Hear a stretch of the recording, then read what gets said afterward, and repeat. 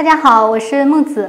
宫颈炎呢是很多女性反映的比较常见的妇科问题，久治不愈，反复发作，非常影响我们正常的工作和生活。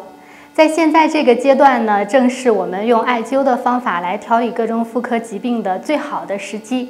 那么我们也称它们为三伏灸。对于宫颈炎，我们可以选取的穴位呢，就有我们的关元穴和我们的归来穴这两个穴位。关元穴呢，在我们肚脐下3横指正中线上，那么这里是叫做关元穴。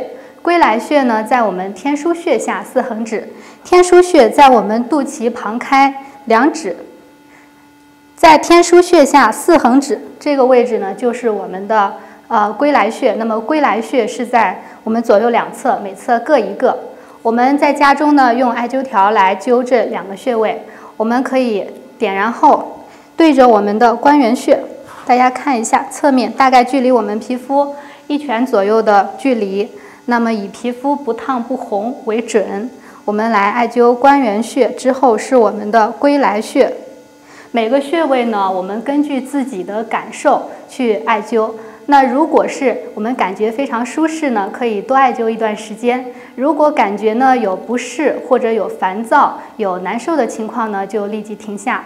在这个3伏天的时间呢，如果我们能好好利用艾灸的话，对我们妇科疾病的恢复是有很大的帮助的。